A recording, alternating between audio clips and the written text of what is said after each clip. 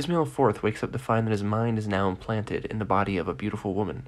His own body has been stolen, and he is reported to have died on a distant planet he has never visited. Hello and welcome to Liam's Lyceum. I'm your host Liam, aka Hembar, and today I'll be doing a spoiler-free review of Justin Leiber's Beyond Rejection. Beyond Rejection is a 1980 novel by Justin Leiber, who is the son of Fritz Leiber, of course. This is his debut novel, actually. It is sci-fi set in the 22nd century.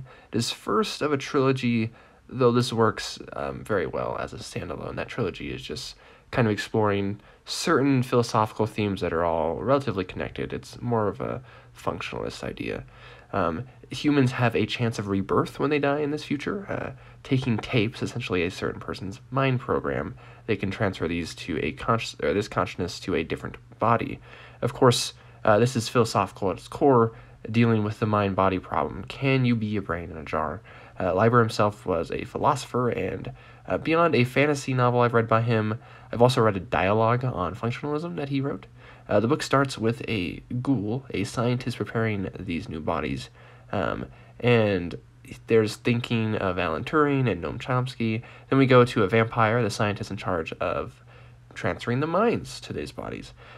These positions are really called somaticians and psychoticians, I think, respectively. Ghoul and vampire are the colloquialisms. They very much sound like something his dad would write.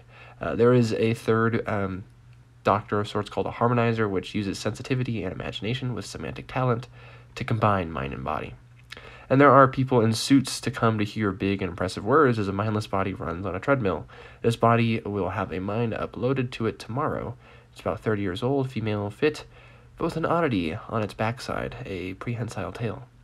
And the mind uploading into that is Ismail Fourth, a man who supposedly died in space when he knows he'd never go to space. He can't really handle it. And why is he in a female body that has a tail? One supposedly belonging to a woman named Sally Cadmus. Candy is her companion. We'll just refer to the Ismail Fourth in the Sally Cadmus body as her for, well, ease here. A character of about 10 or 11 is Candy, but has the mind of a person 7 times that age. She is mysterious. We know very little of her past. This obviously isn't her first body. This is also kind of an animal companion in this book, too. The story starts with this clever tour giving the reader a nice intro to the world and, well, the going-ons of the future here, and then sets us up for what is going on. And it's actually really important. It's it'll make a lot more sense with the ending, too. With moving bodies, there is still mental senility, regardless of body age, that comes on about age 100, with the exceptions of leapers, who could potentially gain a form of immortality, but they are very rare, and you're not allowed to transfer a mind over the age of 85.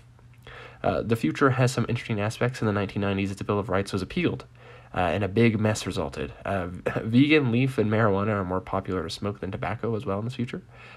Francois Vaines is the first character we get a full introduction to. He likes his archaic things and nostalgia and does drugs in hazy rooms. Of course, he makes sure to get his lungs cleaned off. And when Ismail Sally is truly introduced, the story continues in first person. It's an interesting experience, a change of sex, and how that, well, obviously changes so much, everything, I guess. I guess it's hard sci-fi and a look at gender dysphoria, if that wasn't already obvious.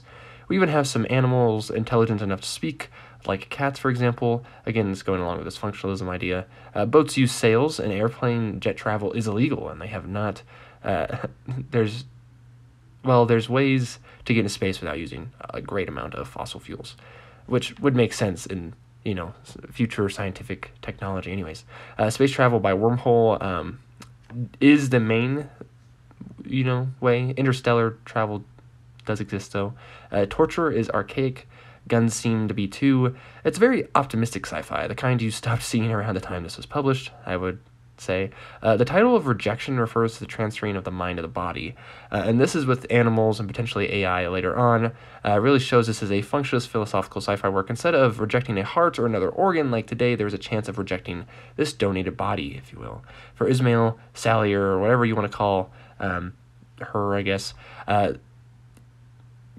it's a person now in a female body, right? And so now it's even more complicated because this body has a tail, which is just not normal for humans. So sexuality is definitely a theme. There is some awkward sex, like you'd read in Joe Abercrombie, maybe. There's rape as well. So there is a sense of killing yourself in the Walter John Williams implied spaces sense. And look out for references to the Wizard of Oz, the Greek myth of Cadmus, and, well, other things. It's like Moby Dick, for example.